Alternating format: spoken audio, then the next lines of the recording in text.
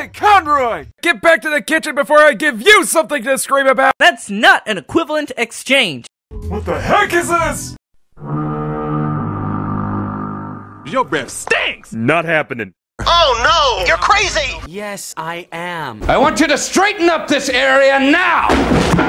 You are a disgusting slob! Stand up straight! Tuck in that shirt! Adjust that belt buckle! Tie those shoes! What is that? Wipe that smile off your face. Do you understand? What is that? A twisted sister pin on your uniform? What kind of a man are you? You're worthless and weak. You sit in here all day and play that sick, repulsive, electric twanger?